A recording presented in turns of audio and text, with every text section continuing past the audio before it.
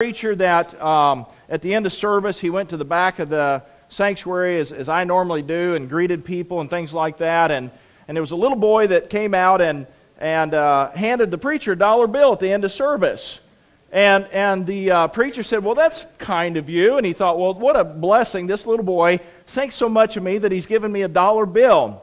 And so he talked to the little boy. He said, "Well, that's such a nice thing for you to do. What possessed you to give me that dollar bill?" Thinking it was going to be this grand thing. He said, "Well, preacher," he said, "I was at breakfast this morning, and my daddy made the comment that you was the poorest preacher he'd ever heard. And I thought I would give you," that took a while to sink in, "and I thought I'd just give you a dollar bill." Well, I'm telling you that because of this. Last Sunday morning, after I'd told that, I went out into the lobby out front, and two of my precious little grandsons came running up to me, and they both handed me dollar bills. And I'm still trying to figure out if it was God's way of keeping me humble, or if it was some of you wise people's way of making a point. I haven't figured that out, but Merle plead the fifth. He said, "I didn't have anything to do with that." Anyway, it's a great day to be in God's house, and this morning we're going to be looking at the second sermon in a series, I Am a Christian. Now today, if you're a Christian, I want to hear you say, "Yeehaw." Yeehaw. All right, we got that down last week. I love that. So the believers in Christ, I am a Christian. Last week we talked about the church and its identity. The church has an identity. We are forming an identity as First Baptist Church. One of the things that I love about the church right now is we're at a point in history when we can re-identify who we really are, what we're about. Because moving into a new building, into a new era, into a new time, gives us that opportunity. A lot of churches don't have the pleasure of having.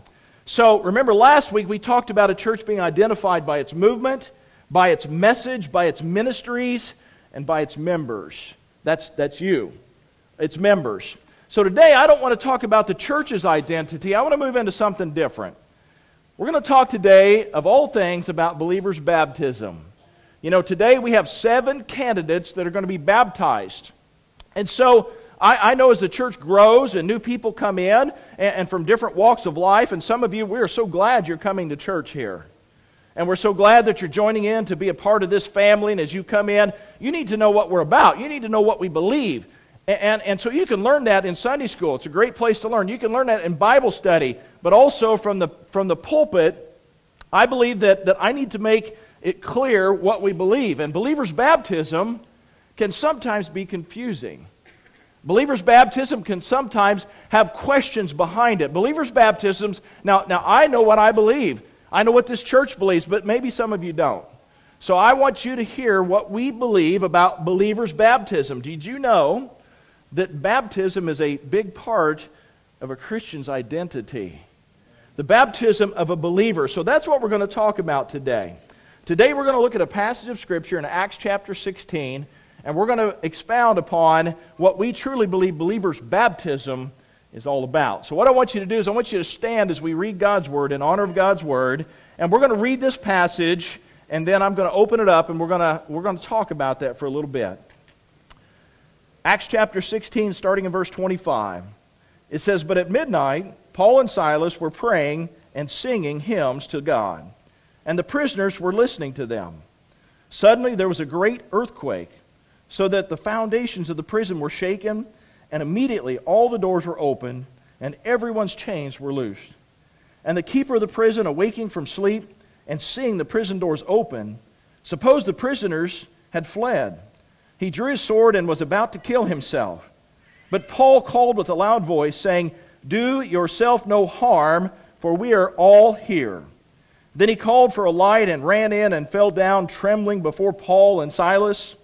And he brought them out, and he said, 'Sirs, what must I do to be saved?' So they said, 'Believe on the Lord Jesus Christ, and you will be saved, you and your household.' Then they spoke the word of the Lord to him and to all who were in his house. And he took them at the same hour of the night and washed their stripes. And immediately he and all his family were baptized.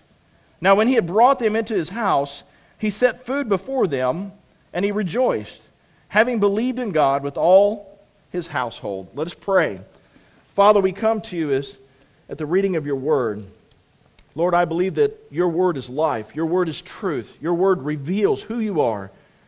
It reveals your Son, Jesus Christ. Father, I pray today that we would stand upon your word. I pray that we would stand upon the words, Lord, that you had inspired great men of faith to write.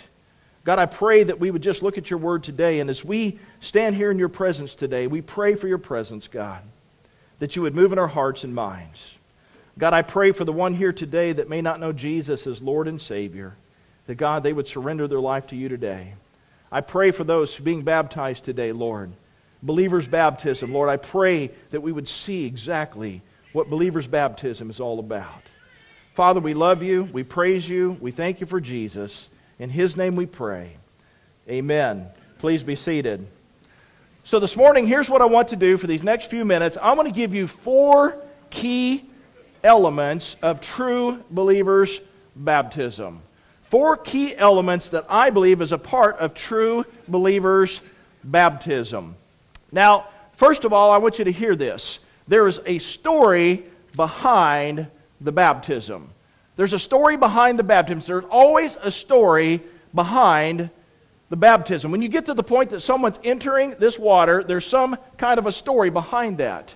Now, I believe that everybody has a story. Your story may not be at that point yet. Your story may be that all of a sudden, I'm at First Baptist Church, and God is moving, God is speaking to me. I don't know exactly what's happening in my life. Your story may be that I've been a Christian longer than I've been anything else in my life. I've been a Christian for 70 years. But everybody has a story. Well, I can tell you today, this passage that I just read, this passage from God's Word is about a transformed life. It's about a transformed life, a changed life. And the good news of this today is that God is in the business of transforming lives. Did you know that? God wants to change your life. God wants to transform your life. I don't care where you stand in your walk. God wants to make you closer to Him and better and give you a better life. I believe that this passage is about a transformed life. It is about the transformed life of a jailkeeper. Now, in modern day terms, I guess instead of calling him a jailkeeper, we would say he was a prison guard. He was one who guarded prisons. He was a Roman soldier in charge of guarding prisoners. So this man was a guy that, here's what it is. And sometimes we read the Scripture and we forget these are real live people who are living their life, and then something happens in their life. You see, this man was guarding Paul and Silas in prison. He was a jailkeeper. Here's what he was doing. He was just doing his job. How many of you today would say, you know what, I just want to do my job. I just want to go to work. I'm going to do my job. I just want to put my time in. That's what he was doing. He was doing his job, and he was doing a good job of it, apparently. All of a sudden, this man who was just doing his job, going through life, all of a sudden, he faced a crisis in his life. Now, this crisis was something that was out of his control. But I can tell you this, if you're facing something in your life that seems out of control, it's never out of God's control. This crisis in his life was this. He was facing the crisis to the point that he actually, coming from Scripture, he actually was at the point of suicide. He had pulled his sword out and he's ready to kill himself. Folks, today there are people that are going through life that are facing things that come over them so strongly that they think somehow about suicide. Folks, I can tell you this, that is never the way out. And here today, I feel that God gave me that word to speak because I don't know who you are. I don't know where you're at. Now, I know something about you, but I don't know everything about you, but God knows. And some people, even believers, somehow can think that in their mind. I can tell you this today, no matter what the crisis, God wants to change your life. No matter where you are in life, God has something He's trying to show you, trying to tell you, trying to reveal to you. He's trying to show you His love, His grace, and His mercy. This Philippian jailkeeper was at the point of killing himself, and all of a sudden, he experienced life change. He was at the lowest of low, and all of a sudden, God was going to show him that He was going to take him to the highest of highs. Now, there's a story behind that. Now, I'm telling you the truth. There's always a story behind a baptism. This man's story included Paul and Silas. Paul and Silas were a part of this man's story. Now, I want to look at the scripture here for a minute and look at this. In verse 25, it says, "But at midnight, Paul and Silas were praying and singing hymns to God, and the prisoners were listening to them." So Paul and Silas, they were in jail. Why were they in jail? Because they didn't break the law. They didn't steal something. They hadn't murdered anyone. They hadn't done anything basically wrong in God's eyes, but they were in jail. They were in jail for preaching the gospel. They were in jail because of their faith. They were in jail because they were trying to help people's lives be changed. Now, I don't know about you, but if I'm thrown in jail, the last thing I'm probably going to think about doing is what Paul and Silas did. You know what they did?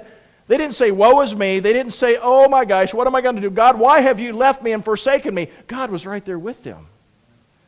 And at that time, when they had been beaten half to death, and when they had been put in chains and the shackles around their feet, and I was reading into that, and actually it wasn't just chains around their legs. They would put chains around their legs and spread their legs apart to inflict pain upon them. And they were enduring all kinds of pain, and they did exactly what you and I would do, right? We'd start singing to Jesus, right? They began to praise God, they began to pray, and they began to sing to Jesus. Now, I'm going to tell you the truth. Listen to me, Christians. You say, "I am a Christian." Your Christian faith will never be stronger than when you're going through a difficulty and people hear exactly what you have to say. How you react to that, what you do in your life, people are watching. Did you know that? There are people watching every move that you make. They're listening to everything you have to say. In verse 25, it says the prisoners were listening to them. How much of a witness was it that they were listening to Paul and Silas sing hymns? They've been beaten, they're in this jail, and all of a sudden they hear at midnight they're singing songs to God. These people were listening. Apparently, the soldiers were listening too. Suddenly there was a great earthquake. Do you know that God's in control of all nature? Do you know that anything that happens in nature is still under God's control? Jesus can calm the storms. He can part the Red Sea. He can do whatever He wants through creation, and He can even cause an earthquake. Now, this wasn't a normal earthquake. This was a supernatural earthquake that caused the chains to be broken on every prisoner's legs. All of a sudden, the physical bondage that they were in became a physical freedom that they had to enjoy. Now, I want you to listen to me because this is the point that kind of tricks in here. Just because God has physically set you free does not mean spiritually that you can do whatever you want. God has cleansed you in your flesh, your sinfulness, your life. He has cleansed you from all your unrighteousness if you're a believer in Jesus Christ, if you've given your life to Christ, but that does not give you spiritual freedom to go and do. Now, I don't know about you, but let's see. If I was in jail and I had been beaten and I knew that I may die in jail and I knew that I was going to be beaten again and all these things are going on and an earthquake happened and I knew God must have done something, what would I have done? I'd have been out that back door real quick. But Paul and Silas had the presence of mind to say, "You know what, God, what do you want us to do with this? What are you doing here?" And they stayed right where they were. And they had such an impact on these other prisoners who were not believers at the time that they stayed right there with them. I don't know about you, but if these guys have a God that can free them and they stay because there's something to do, I'm sticking close to them. And that's exactly what these prisoners did. You know, there's a story behind this, folks. The jailkeeper, he woke up. I'm sure the earthquake shook him out of bed. I don't know if you've ever been through an earthquake before, but it can shake you and wake you up and confuse you and scare you and all that. I believe this earthquake woke him up. He sat up out of bed and he realized, I've got to go check on my prisoners.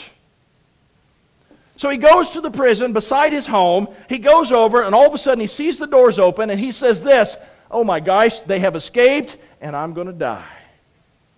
I would rather die myself at my hand than die in the hands of those who are going to kill me," because for a prison guard to lose a prisoner, they face the same consequence. They would be killed. This man was within inches of killing himself, of losing his life, of dying, and all of a sudden the story came to life. Paul called with a loud voice saying, "Do no harm to yourself," because we're all here. Do you know, folks, that God right now If you're a believer in Jesus Christ, I don't care what circumstance you're going through. I don't care where God has you placed in life. God has a reason for you to say, listen up, folks. God is here. Listen up, folks. We're still here. I'm here with you. And the question that comes, and I'll leave this point, are you living a life in such a way to become part of somebody's story? As a believer in Jesus Christ, if I am a Christian, are you living your life in such a way that someone could say, I'm so glad that they were faithful to Jesus. I'm so glad that under all these circumstances, I was so close to ending my life, to thinking life was over for myself, that all of a sudden you become a part of their story. You see, that's what God wants from His believers. Sometimes it causes pain. Sometimes it causes us to hold back when you may think, God's setting me free. God says, no, you stay right here, because I have something for you to do. The first element is the story behind the baptism. The next part of it, the next element, is the reason for the baptism.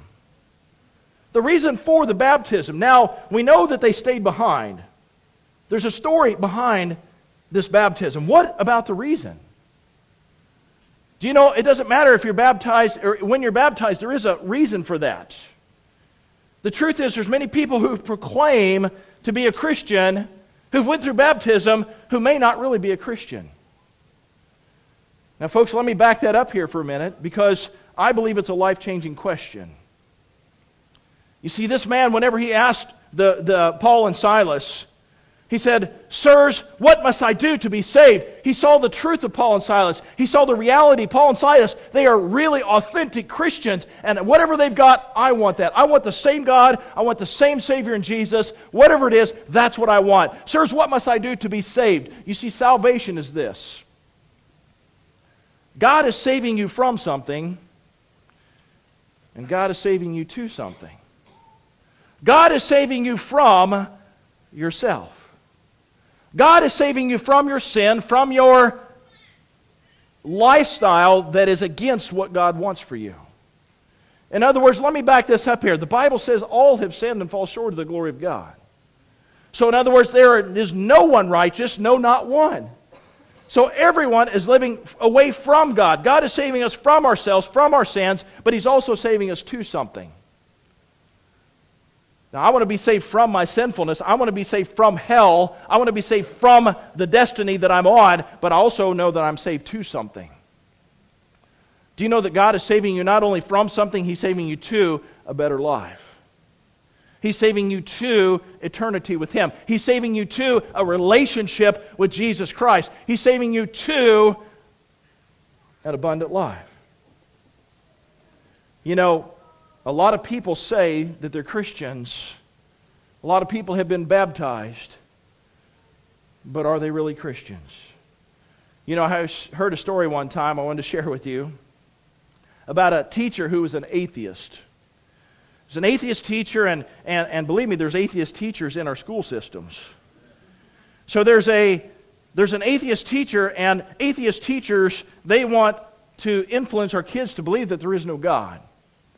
And so this teacher thought she would take the authority that she had in the school, and she would try to convince the kids to believe like she believed. So she asked the little kids, and it was a little kindergarten, third grade class. A third grade class, and so she said, students, I want to ask you a question. She said, I'm an atheist, and I believe that there is no God, and that's what an atheist believes. So I want to see by a raise of hand, how many of you believe, how many of you are an atheist? And all the little kids raise their hand. Because little kids will do that. All the little kids but one in the back of the class, and this little boy did not raise his hand.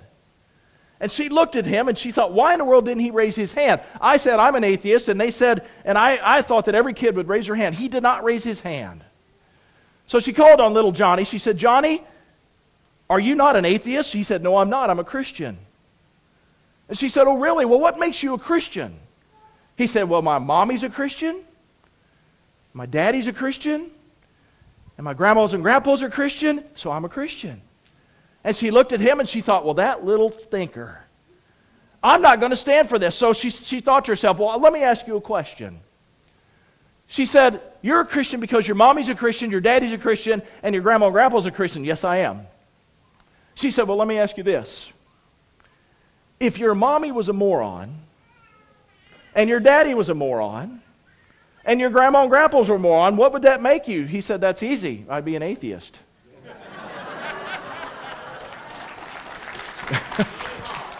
Yes. You know, the truth of the matter is, just because we say we're a Christian doesn't mean we're a Christian. Just because you claim to be a Christian, you can come to church, you can say all the right things, you can do all the right things, but what is the reason behind it? What is the reason why you're getting into that tank? Folks, it is so important that you realize exactly what this Philippian jailer was told. What must I do to be saved? And here's what they said in verse 31. They said, you need to get baptized. No, they didn't. They said, believe on the Lord Jesus Christ, and you will be saved. It didn't say be baptized. It said believe on the Lord Jesus Christ. How much plainer can it get than that? It's Jesus that saves you. If you need Christ in your life, if you're looking for the answer, if you want to get to God, you cannot get there on your own. It's Jesus. You can say you're a Christian. You can come to church. You can give all the right answers. You can try to do the good things and not the bad things. You can even be baptized in a tank of water. But unless you believe on the Lord Jesus Christ, you're not saved. And if you're not saved, you're not a Christian. You see, the reason for baptism has to be the right reason. There's a right reason and there's a wrong reason to be baptized. I believe the right reason is exactly in verse 31. Believe on the Lord Jesus Christ, and you will be saved, and you and all your household. Now, I'm just going to take a brief second there. I don't have time to expound on that. You and your household. So some people say, well, then, if I'm saved, then does that mean my household is good too? That is not what Scripture says. Do you know what happens when you take one or two Scriptures out of context and use that to base what God said? It messes you up. It puts you to the point in your life where you're believing something that's not true. What says it in the Bible? Well, the Bible says that you take the whole counsel of God. And when we take the whole counsel of God, and whenever we look at that and we look at it, it says, believe on the Lord Jesus Christ, you will be saved, you and your household. Now look what it says after that. Look what it says in the Scriptures the following. In verse 32, listen to me. If you don't have a Bible, listen to what they say. Then they spoke the word of the Lord to him, to the Philippian jailer. They spoke to him individually, listen, and to all who were in his household. Did you catch that? They spoke to the Philippian jailer individually, and then they spoke to his household individually, that you must accept Jesus Christ to be your Lord and Savior for you to be saved. Here's what I believe happens. We can look out in First Baptist Church, and there are whole families that are in First Baptist Church, and I praise God for that. Amen? How many times do we see whole families coming into the house of God because one person gets saved, and then the next one in their house, and the next one in their house, and the next one in their house? It is an individual choice. We've seen that. You may be a part of one of those families that maybe a child got saved, and the next thing you know, the whole family's here. You see, when God begins to move in a household, God can save a whole household. Whenever God begins to move in one man, and listen to this, you may say, but there's nobody else in my household saved. You live like a Christian, you be saved, you be Jesus to them, and they may be saved too. Believe on the Lord Jesus. Salvation is an individual decision. Here's the bottom line. Salvation is not like a bunch of girls going to the restroom. I don't understand the philosophy behind that. I'll never understand it. If a girl is 10 or a girl is 40, one girl goes, 10 of them go. Guys, I've never heard a guy say, hey, guys, let's go to the bathroom. It just doesn't work that way. It's just, that would be weird, you know it? Okay, I'm going to the bathroom. Oh, we're all going too. No, I don't have to go that bad. I'm okay. But girls, for some reason, I don't know what you do in the bathroom, and I don't know what goes on, but just keep it there, okay?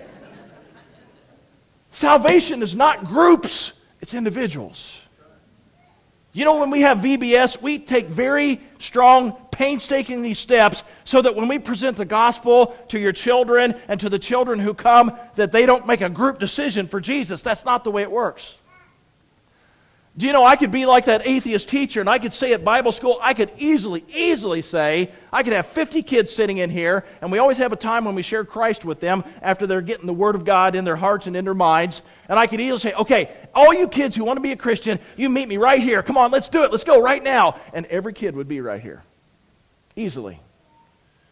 So we make very sure that every child understands it's an individual decision.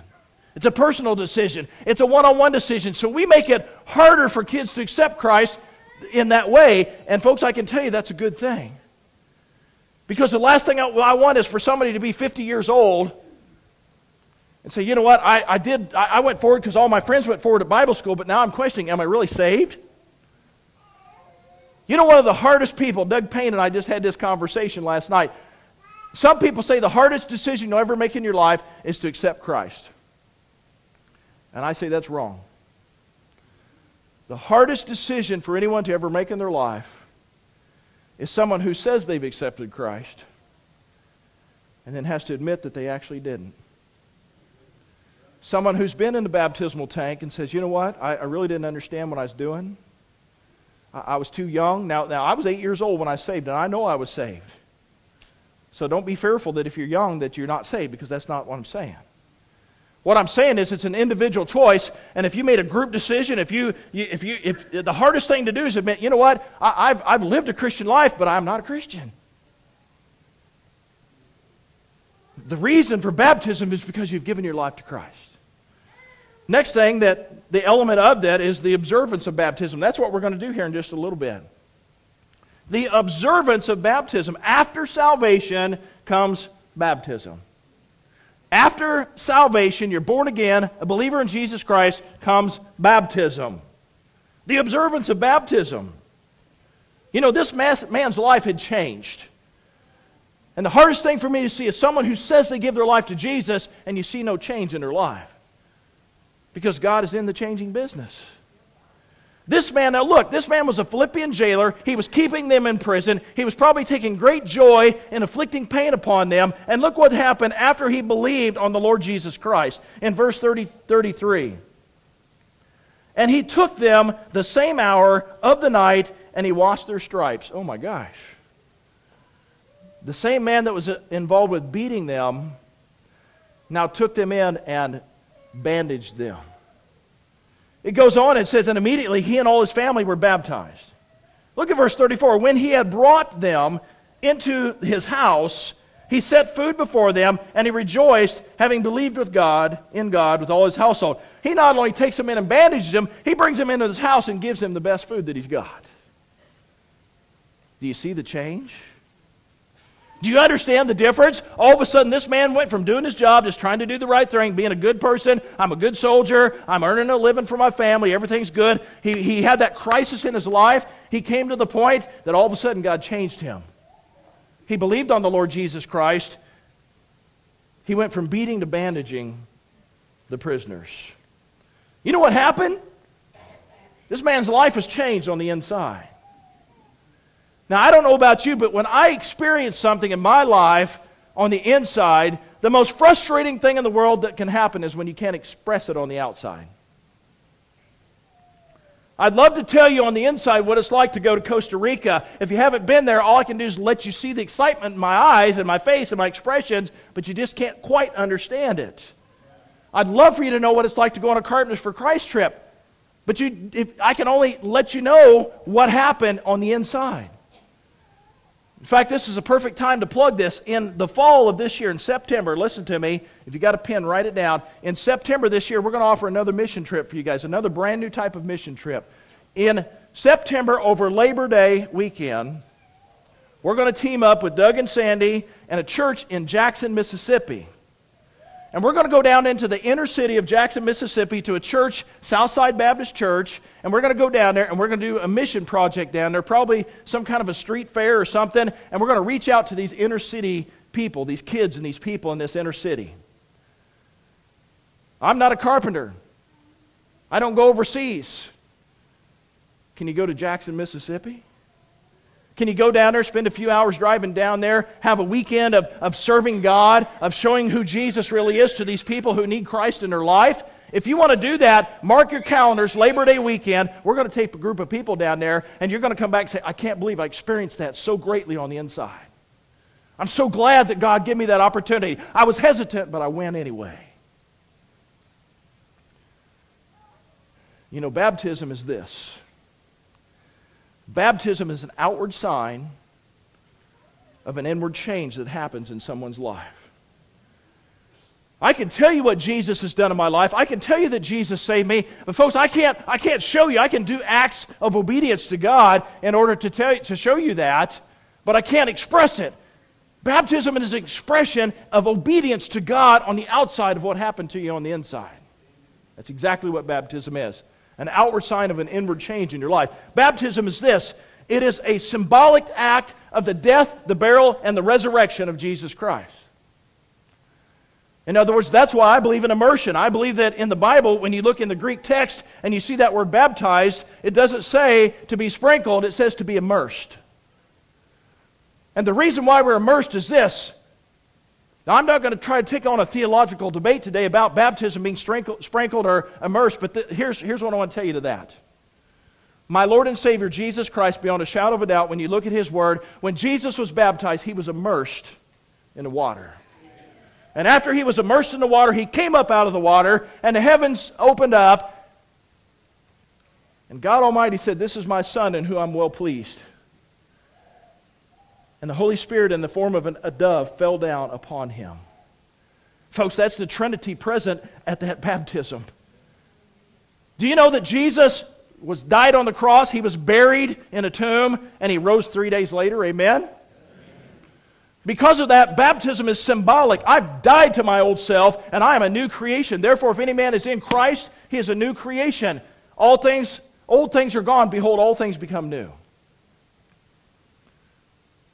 So I believe that baptism is this. When I am being taken under that water and brought back up, it is nothing supernatural about it. It's symbolic of my death to my old self and my life in Christ. And that's what we observe. You know one of the most dangerous things for a Baptist preacher? I don't have a watch or a clock or anything on me right now. Todd, what time is it? 11:25. Okay, we're good. We're good to go. Okay, all right. I thought, I may have preached for an hour and a half, and I didn't realize at this point. 12:25? 10:25, okay. I want you to know this. Finally, baptism is a celebration. Baptism is a celebration of new life. Baptism is a celebration of someone dying to their old self, coming to life in Jesus Christ. Not physically, but spiritually living because of Jesus.